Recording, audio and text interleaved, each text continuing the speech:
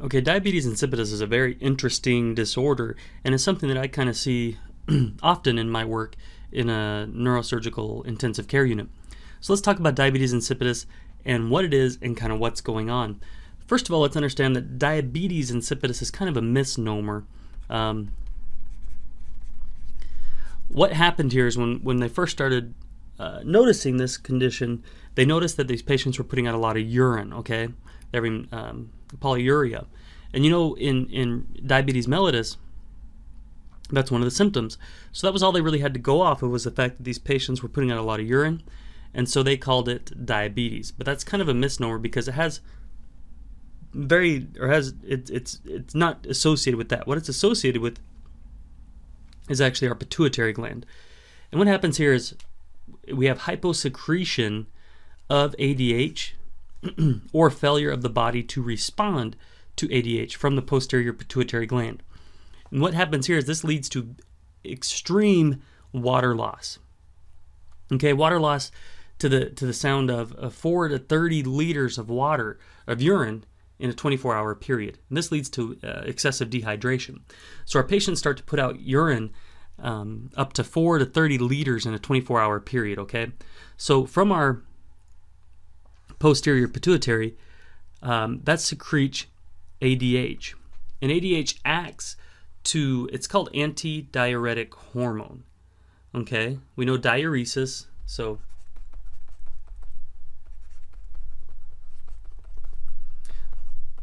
diuresis means to urinate, and anti means to not. So we secrete antidiuretic hormone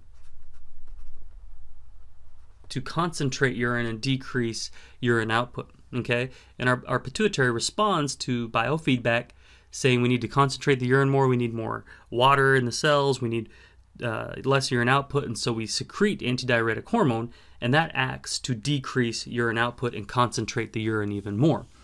Now what happens here again, like I just said, is that we either have hyposecretion of antidiuretic hormone or the body just stops responding to it. So because it's not responding, we're just dumping tons of urine, okay? So that's what happens with diabetes insipidus, okay? So again, really quickly, here's the pituitary gland. Here's our posterior pituitary, which secretes ADH to act in the kidneys to decrease urine output, and more so to concentrate urine.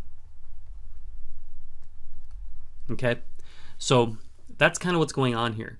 Now our pituitary gland secretes a lot of different things, but what we're focusing on here is the secretion of ADH to concentrate urine.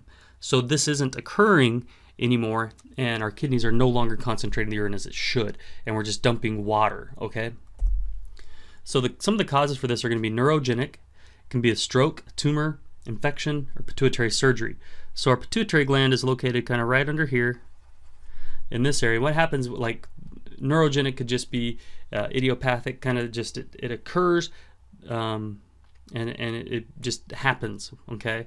It just stops secreting. Stroke, what can happen with stroke is as the brain tissue swells, it puts pressure on our pituitary gland and it prevents it from working as it should. We could have a pituitary tumor. Infection could cause this, or pituitary surgery. Okay, all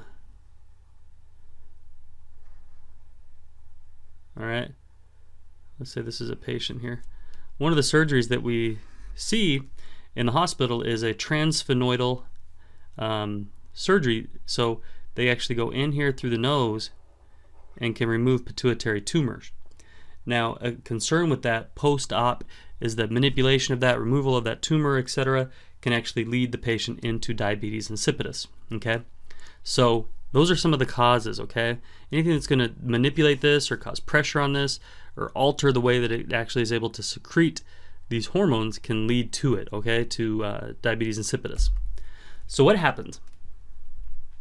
Well, our urine becomes extremely dilute, okay?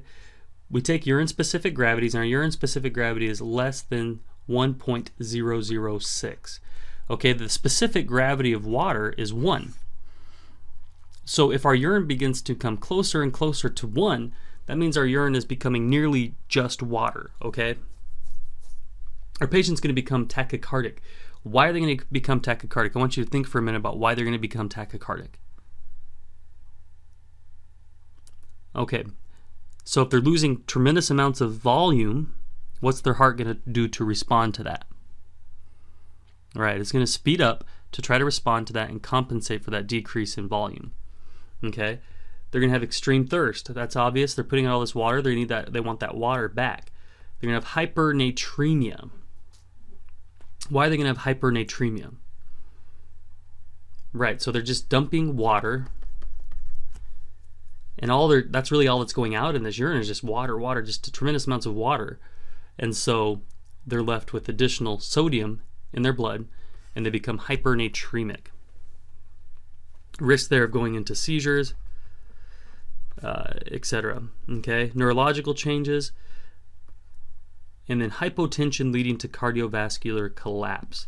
As we dump all this volume, we become tachycardic, and we become very hypotensive as we lose all this volume that was previously in our system. Okay, and that hypotension coupled with that tachycardia with the decrease in our volume can lead to complete cardiovascular collapse. Okay, so what do we do for these patients? Well, first of all, we need to assess it. So we're going to assess our urine-specific gravities. That's the first thing we need to do. So we notice our patient just put out 500 mils of urine. We can notify the physician. We can run a urine-specific gravity. We notice that our urine-specific gravity is 1.003. Okay, so that would be consistent with diabetes insipidus. So what we can do is we continue to monitor that. We want to start replacing water, okay? Because what they're losing, remember, is water, okay? Patients can have a lot of thirst, but with a lot of these patients, they may not even be necessarily really awake or able to drink enough water. So what we can do is, we can't give water through an IV, but what we can give is D5W, okay? D5W, the W part of D5W is water. So we can give this D5W, this dissipates quickly when it gets into the system and we're left with water. So we give a tremendous amount of D5W.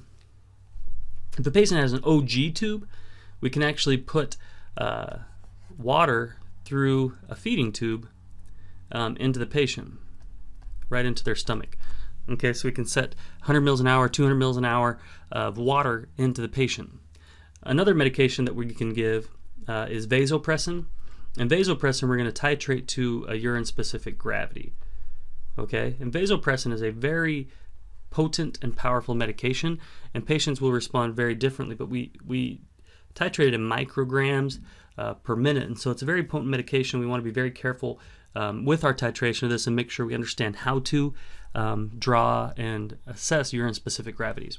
Another medication is DDVAP or desmopressin. That's a medication that patients can go home on. It's an oral medication they can take at home. We also want to monitor weights. If the patient's losing all this urine, we want to know how much they're losing so that we can provide replacement for that. Okay?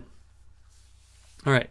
That's really kind of it with diabetes insipidus. That's a quick overview, but I think that condenses it in a way that you're going to be able to understand what's going on.